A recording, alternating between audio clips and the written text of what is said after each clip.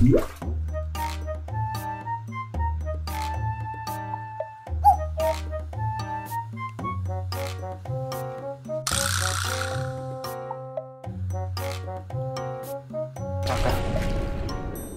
からい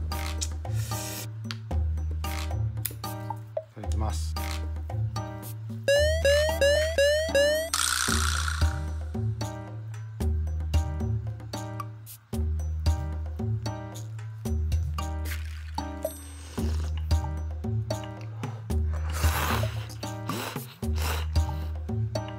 キムチっぽい辛さがあって味は辛味噌、うまく辛さと味噌の味が分離してる感じがします。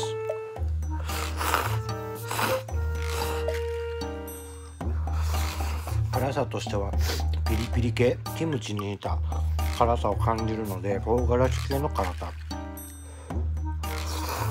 入ってる具材はキャベツ、キクラゲ、豆腐、お肉はないかもしれない。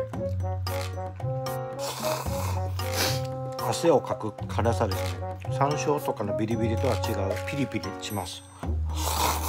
美味しいです。辛ラーメンと同じぐらいの辛さ。辛っ。鼻水が出てきました。スープも美味しい。辛さと味噌のバランスがすごいいいですね。